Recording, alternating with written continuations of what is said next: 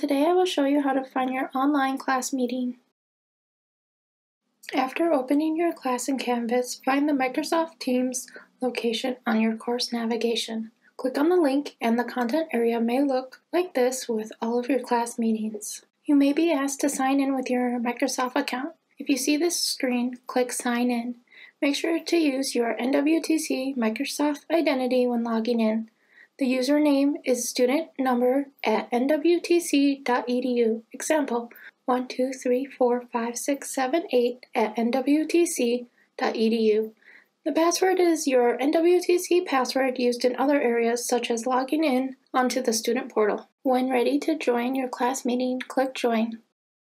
If you already have Microsoft Teams downloaded, you will see this pop up. Click Open Microsoft Teams.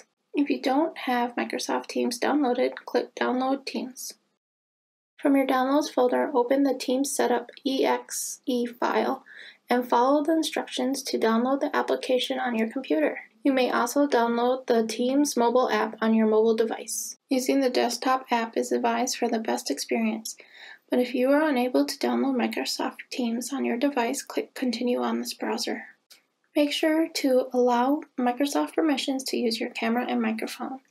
Also, if it asks you to sign in, make sure to use your NWTC Microsoft identity when logging in.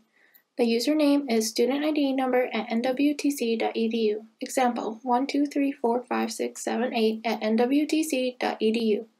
The password is your NWTC password used in other areas such as logging on to the student portal. Before joining the meeting, check your video and audio options, and then click Join Now. After joining the meeting, make sure to open the chat conversation so that you don't miss any of the posts during the meeting. Your instructor may share links or documents in the chat. At times, they may also have the chat disabled. After joining the meeting, you can also change your video audio settings in the control bar. Use the camera toggle button to turn your webcam on or off. When set off, the icon will change with a line through the camera. In this state, other members in the meeting will be unable to see you.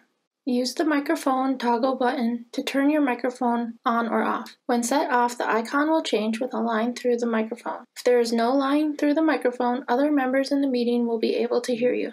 For more help, call the Student Help Desk at 920-498-6900 or visit our Ask a Librarian website at nwtc.libanswers.com.